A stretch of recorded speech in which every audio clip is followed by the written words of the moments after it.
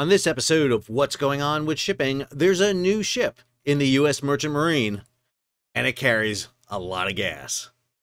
I'm your host, Sal Mercogliano. Welcome to today's episode. That's right, we have a new ship in the U.S. Merchant Marine, and it is a liquefied natural gas carrier. Big news. We haven't had one in the fleet for a long time, and now Crowley Maritime has entered a new ship, the American Energy, into the fleet. We're going to discuss that and what it means going forward. If you're new to the channel, hey, take a moment, subscribe to the channel, and hit the bell to be alerted about new videos as they come out. If you want to learn more about this type of transport, I'm going to recommend you over to another YouTube channel, Offshore, Maritime, and Energy. It's a small channel. It's only got about 2,500 subscribers, but they have great videos on all different types of offshore oil and gas carriers, including this, a history of the first intercontinental LNG carrier, the Methane Pioneer, which was a U.S. flagged vessel. Yes, the U.S. has been involved in the transportation of liquefied natural gas for a long time. So Crowley is launching this in partnership with Naturgy, and this new service will be providing regular service to Puerto Rico. Now, the American Energy is a 1994 French-built LNG that's coming in under a special provision, which we'll talk about here in a second. They acquired the vessel, Crowley, in December of 2024 from a subsidiary of Malaysia's MISC Berhad. The vessel was placed in registry as the American Energy in January of 2025. She had previously been known as the ITAN, registered in Liberia. She is 900 feet long, can carry 130,400 cubic meters or 34.4 million gallons of liquefied natural gas. She's going to operate in accordance with the U.S. Coast Guard Authorization Act of 1996 and be on a dedicated service from the United States Gulf Coast to Puerto Rico. So before we talk about the registry, let's talk about crews. One of the things that Crowley needed were mariners to crew this vessel. And to do that, they went to two unions. They went to AMO, the American Maritime Officers Union, to get the deck and engineers necessary. Now, remember, you just don't need one crew set for this. You need two. You need one who's going to be on the ship and the other coming on board to relieve them. So you have to double up your captains and chief mates and chief engineers. And then also you need unlicensed. And there they went to the SIU, the Seafarers International Union, to get the unlicensed personnel, the stewards, the cooks, the wipers, the ABs, the able-bodied seamen, all the crew necessary for this. And obviously it took time to train them up on a liquefied natural gas carrier. All right, the big sticking point here is registry. How is it that they're able to operate a foreign-built, French-built liquefied natural gas carrier in the closed cabotage trade that is known as the Jones Act? Well, there's a provision in a Coast Guard authorization that allowed them to do that. So like anything, you just have to find your provision within law to do it. Now, the ship is not operating under a Jones Act waiver. In other words, there wasn't a special dispensation given to Crowley so they can bring the ship in. They went back to Public Law 104-324. This is the Coast Guard Authorization Act for 1996. So on page 78 of this law, section 1120, documentation of certain vessels, subsection F, certificate of documentation for liquefied gas tanker, notwithstanding section 27 of the Merchant Marine Act of 1920. Yes, that is the cabotage section. That is the section that says that you have to be U.S. flagged, U.S. owned, U.S. built, and U.S. owned. They get that exempted because of this. It goes on here, section 12106 of Title 46, U.S. Code, section 506 of the Merchant Marine Act of 1936, and any agreement with the U.S. government, the Secretary of Transportation may issue a certificate of documentation with a coastwise endorsement for a vessel to transport liquefied natural gas or liquefied petroleum gas to the Commonwealth of Puerto Rico from other ports in the United States if the vessel is one, foreign-built vessel that was built prior to the date of enactment of this act, two, is documented under Chapter 121 of Title 46 U.S. Code before the date of enactment of this act, even if the vessel is placed under a foreign registry and subsequently redocumented under that chapter for operation under this section. So that's a mouthful, but suffice it to say that under the law, they are perfectly legal to bring this ship in and operate it. Now, I have been advocating this for a long time. This is a video I did back in January of 2022. I mean, just a little bit after the channel was up and running, where I talked about the fact of bringing in liquefied natural gas tankers into the registry to provide service to, at the time I was talking about New England. Now, you will not be able to service New England with this specific tanker. This one has got to operate solely in the Puerto Rico service. However, I've been advocating to bring ships into the U.S. registry. It's going to take at least minimum 5 years to build a liquefied natural gas carrier in the United States.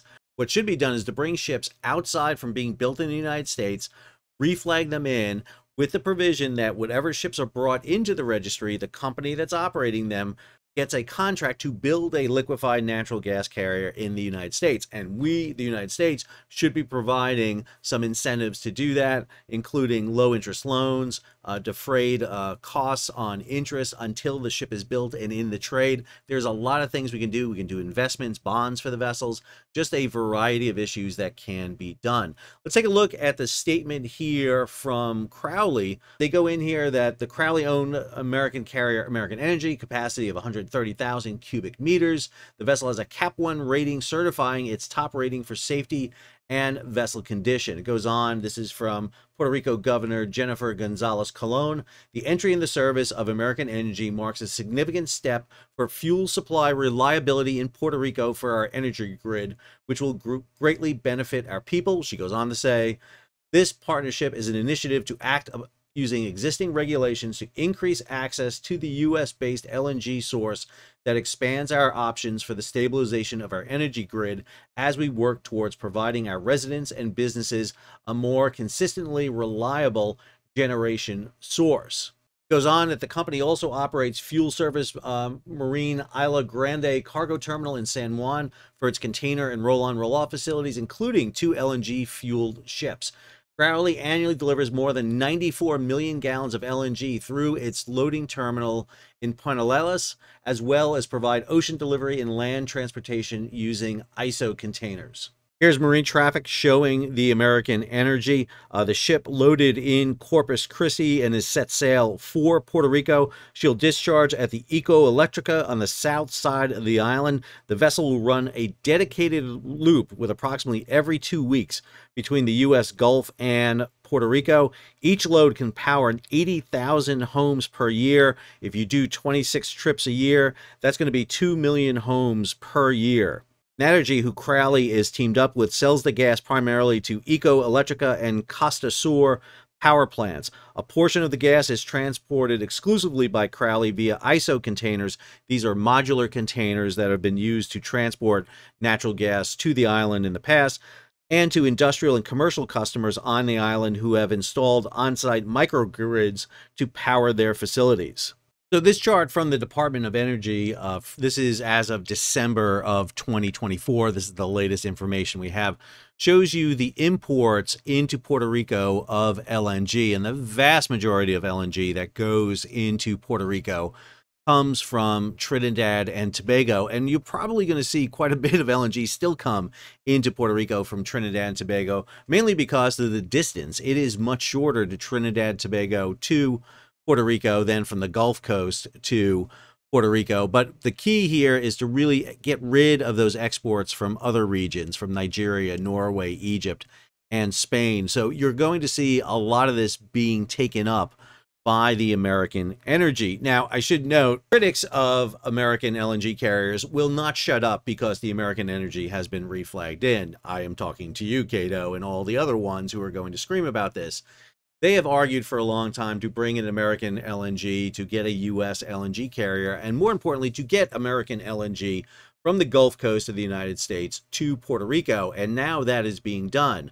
Obviously, one of the big issues is going to be the age of this vessel. The fact that you're using a 30-year-old vessel to do it is not great. We really need to be using more of a state-of-the-art vessel, a more efficient vessel. And my argument here is let's go ahead in a next authorization, authorize that to bring in a newer vessel. However, with all the attention on U.S. shipbuilding, we should be talking about building liquefied natural gas carriers in the United States. We just saw China sign a 15-year deal with Australia to get liquefied natural gas at the expense of the United States. We need to have our own liquefied natural gas carriers out there hauling our liquefied natural gas so that we can be a big player out there and go to places other than China and sell our liquefied natural gas. But more importantly, you're going to have an American ship hauling it. However, you are going to experience some issues. The higher wages associated with an American mariner. Understand the minimum wage for a foreign mariner at sea is $666 a month. It's $22 a day. $22 a day. That's going to be hard to compete with American wages, no matter what you do. So it's going to be more expensive to haul on a U.S. ship, and I guarantee you that's going to be the new screaming that we're going to hear come from the Anti-Jones Act group. First, they're going to scream about U.S. shipbuilding. Well, you got a non-U.S. built ship into the fleet. Now you're going to hear the screams about U.S. crews. That is the next thing you'll hear. And again, we should be offsetting that cost. We should be basically allowing merchant mariners operating in international trade, for example, to operate without federal income tax. That's what a lot of countries do. That's how they lower the cost for their mariners. They make it more inducive for mariners to go to sea, to go after that life, to pursue that life, to choose that career. We don't do that.